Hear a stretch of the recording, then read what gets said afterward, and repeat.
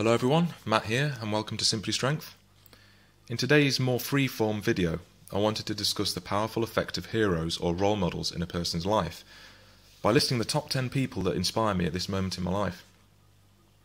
My goal is to hopefully provide some impetus or awareness for you to take away and develop your own list or reaffirm that which you know already. Please do bear in mind though, that in emulating role models we're not trying to live like, be like or act like de facto clones of these individuals. Rather, we should realise and give credit to aspects of these people that we identify with, integrate those aspects, be aware of them, digest them, and then use them to contribute to our own unique existence. I credit my heroes with providing a lot of inspiration and awe during my early years, and particularly during my teens, extending still to the present day. They provided a supreme amount of guidance and continue to do so, which was either lacking at the time or non-existent with regards to school, for example. So, without further ado, I'll go through this list and briefly reflect on what these people mean to me and finish by summarising the impact of this on my character and moulding of my personality. I'd strongly urge you to reflect and think about who inspires you and who your heroes are. Firstly then, number one is Bruce Dickinson, and these are in no particular order. One of my true heroes for many years, since my mid to late teens, going on for 12 years. Bruce is the lead singer of legendary metal band Iron Maiden, my favourite band of all time. Bruce is one of a very small group of individuals, and there's almost universal agreement on this. He's been referred to as a modern-day polymath, engaged in the public eye. He's the consummate Renaissance man, echoing back to Michelangelo, Da Vinci, Benjamin Franklin, Newton, Copernicus et al. This is not just me saying it. Intelligence Life magazine named him so in 2009. The evidence for this is unequivocal. He's not only one of the greatest heavy metal singers of all time, with astounding range and skill, lending his voice to landmark albums such as Number of the Beast, Seventh Son of a Seventh Son and Power Slave, to name a few. He also forged a solo career during a brief break in the mid to late 1990s, and some would argue that the albums he put out during that interim time were better than Iron Maiden's offerings. In addition to his musical endeavours, he's also a trained pilot, an author, broadcaster, businessman, entrepreneur, motivational speaker and brewer. Finally, he has also competed internationally in fencing, placing 7th in Great Britain and founding his own fencing equipment company. With such a wide breadth of interests and passions, I think you'll agree that Bruce is a living example of a true Renaissance man, pouring his energy and infectious enthusiasm into a wide range of areas. He's someone that inspires me to put 100% into every facet of my life, and truly pursue all of my interests and hobbies with maximum effort and passion. Next, Jason Becker. To me, Jason is a very special person, who, as he is to so many others. A talented and prodigious guitarist with impossible technique. He was cruelly diagnosed with ALS, Lou Gehrig's disease, or amyotrophic lateral sclerosis, at the age of 21, just as he was making his way in his career. He was on the verge of making the big time with David Lee Roth's band, when he had to leave due to the progressive worsening of the condition. He lost the ability to play guitar, move and speak, and now communicates with a system of eye movements devised by his father. Astoundingly, Jason still composes music and has released this on several albums, demos of his old recordings in his teens, as well as music composed with a bespoke computer system. Jason inspires me to this day because of his refusal to give in, and his desire to live out his life and passion to the full, regardless of his condition. Whilst initially, when I became aware of him, I was drawn to his phenomenal ability on the guitar, I find now that his personality and humble nature are more inspiring. Technique can be learned, but it is the expression of technique in compositions and songs, on stage whilst performing, that truly encapsulate what you're all about. Jason is a true legend, a wonderful human being and a massive role model to me, and I strongly urge you to check him out even if you're not a fan of rock music. His story is a fine example of the power of the human spirit. Next, moving into a completely different discipline, the sport of cricket, Dirk Nannes. Dirk is an Australian cricketer who originally started off as a mogul skier, and for most of his late teens and early 20s competed and was almost qualified for the Olympics, I believe, the Winter Olympics, and played cricket as a pastime, a hobby. So he would tend to play games at the start of the season and then at the end of the season, and never really took it too seriously. But he started to bowl quick in his mid-20s, and then finally stuck around and got a contract with the Australian state side, Victoria. And he's become a 2020 cricket specialist. And he made his first-class debut at 29. And he's still playing cricket into his late 30s and bowls very quick. So his example really proved to me that it's never too late to change tack. And if you're really going to have a passion, then you should divert all your energy into it and really strive to succeed and be the best you can be. And it's never too late, obviously within reason, but you should always strive to be the best you can and fulfill your potential, whatever that may be. Next role model is Arnold Schwarzenegger. Most of you out there, I'm sure, will look up to Arnold in some way. And I know that there are people out there that go on about steroid abuse and so on, and that old chestnut keeps coming out. But Arnold has, to me, set a fine example of someone who has achieved most of their goals in life.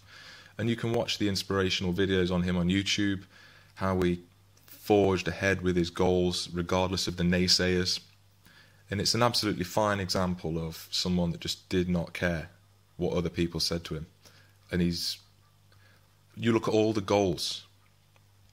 And Bill Burr did this very well in a stand-up sketch where he said that, Arnold wanted to lift weights and be Mr. Universe and really become a huge figure in bodybuilding, and he did it.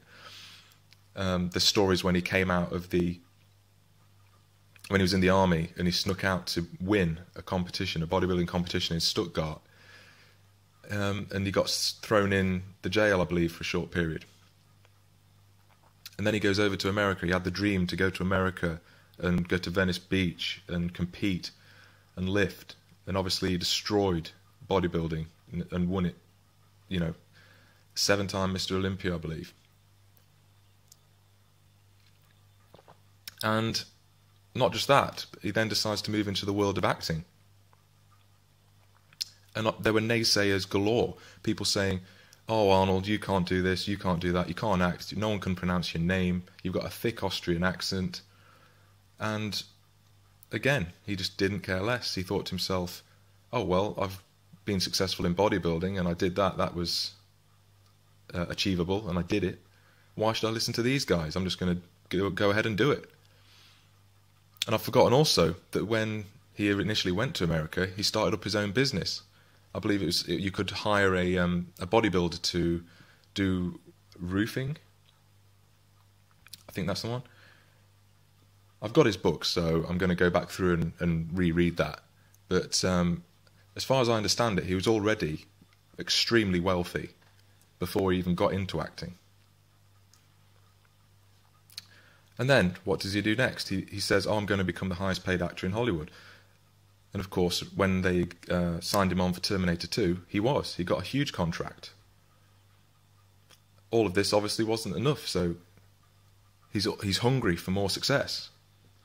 So he decides to then marry a Kennedy, which is almost American royalty. People say it couldn't be done, and he did it. Then he decides to move forward into politics, become the governor of a state. Some would say the greatest state in America, California. And as you actually read these goals out and the things that he's achieved in his life, just to achieve one of them would be an achievement for most people. So for me, Arnold's achievements extend far beyond bodybuilding, although the debt bodybuilding owes to him is huge. I look to him in more other areas in terms of someone who, again, has achieved a lot in a lot of different disciplines.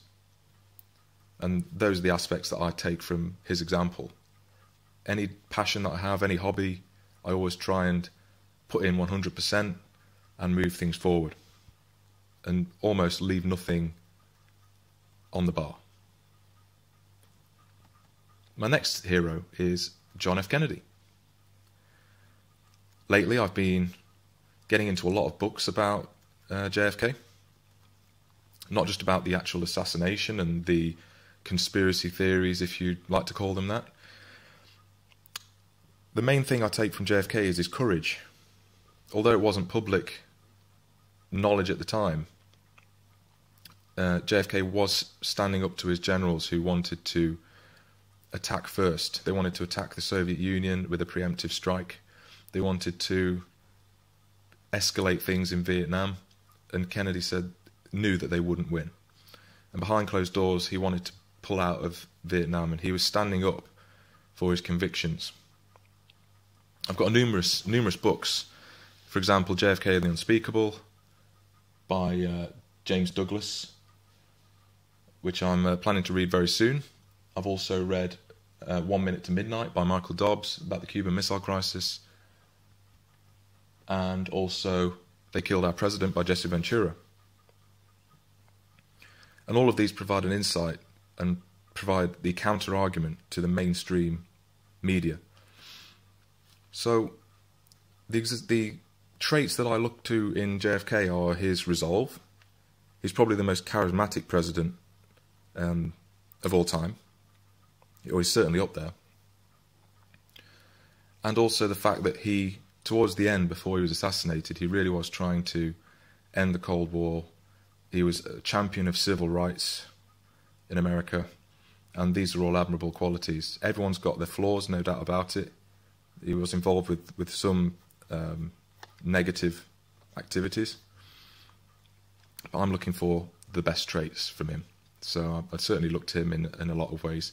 There's a lot of good work done by Oliver Stone and Peter Kuznick, and you can look up those videos on YouTube and also get their book, The Untold History of the United States, and that includes a lot more material on JFK's presidency.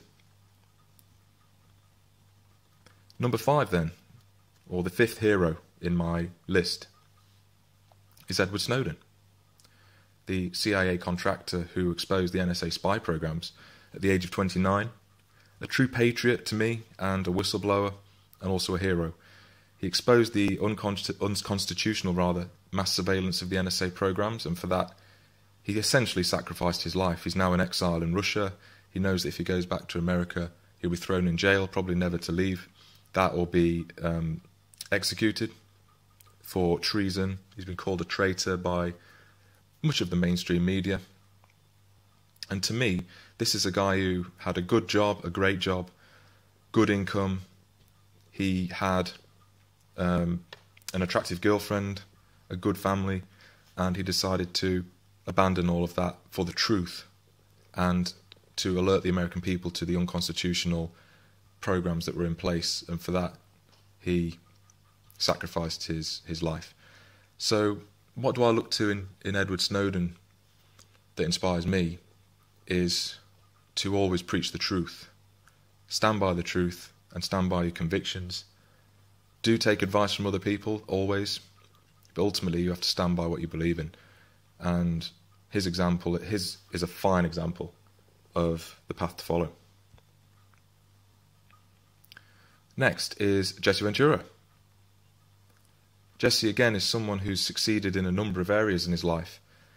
He, for example, was a Navy SEAL, an underwater demolitions expert. Then he moved into professional wrestling. He's also been an actor. Famously, he was in Predator with Arnold Schwarzenegger. And more recently, he's also been a mayor and also a governor of Minnesota. So what do I get from Jesse? Jesse is passionate. He's a true patriot. He hosts his own show called Off the Grid on YouTube.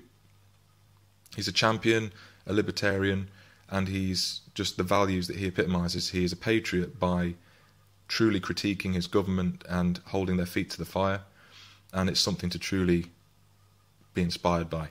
He's achieved such a lot in a number of different fields, almost as much as Arnold has, and I certainly like to follow his example again. So I think be passionate. You should always strive to be a Renaissance man, a polymath, and make time for your interests and hobbies and always strive to be the best you can be. Moving back into sports, my next hero is Zelezny, the Czech javelin thrower, who's probably dominated his sport more than any other person in athletics, perhaps. He still holds the amazing world record throw of 98 meters 48, which he gained in Germany, I believe, in Jena, I think that's how you pronounce it, in 1996. And he also holds the top 5 javelin performances of all time. So again, that just illustrates his complete dominance. Relentless trainer, Steve Backley commented that he trained with him to see what secret he was harbouring, that there must be an area of weakness, but he found that Jan didn't have any and had worked on them all. Truly developed the weak areas of his technique, whether they were fitness or technical aspects of how you throw, the psychological side. On the 26th of March 1997 in Stellenbosch, South Africa, he threw over 90 metres 5 times in a single meeting, which is insane. To me, though, his iron will to dominate and his sheer ownership of the event is a trait that I aspire to emulate in all my fields of interest, and I'm sure it's something that you can relate to as well. Okay, the last 2 heroes on my list. The first one is Christoper Hitchens. Renowned atheist, or anti-theist as he preferred to be called, and polemicist. He had a razor-sharp wit, superb in a debate, wizard with words, and basically just a legendary figure in debate and polemicism. In spite of his diagnosis with esophageal cancer in 2010, he steadfastly fought the disease and never refused to give in to advice to change his ways from religious people. He didn't care, and this is a supreme example of a courageous person. To firmly stand by your beliefs and continue. He fought until the bitter end to continue to do speaking, continue to debate, and most of all continue to write, because that's what he saw as his purpose in life. And he was courageous till the end, and that's something that I truly internalise and relate to. Another aspect of Christoper as well that I relate to is his thirst for knowledge and his passion for reading. He had an extensive library in his Washington apartment, and this is something that I try to emulate as well. I read all the time, and I'm trying to put together a library that's even half as good as his, because I think reading is one of the most important things that a person can engage in. So they're the aspects that I take from Christoper Hitchens. And lastly, staying on the theme of literature, Stephen King. Purely because of how prolific he is as a writer, even after the accident that he had, the involvement with the car accident that injured him severely, he's come back and he continues to write in a prolific manner. For example, when you see a shelf at Waterstones dedicated to his work, you know that's someone that's been supremely successful and has just dominated. I mean, literally, there's an entire shelf there just called Stephen King, packed with his novels. So, again, the qualities that I draw from that are, you should always strive to be prolific, always have another project. I mean, the amount of books that he releases every year is ridiculous. And you should always strive to be doing something.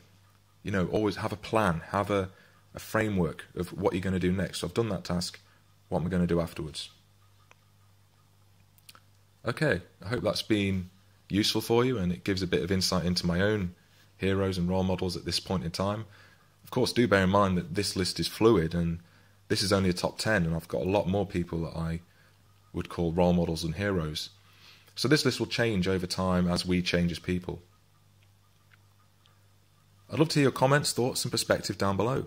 Don't forget to like and subscribe.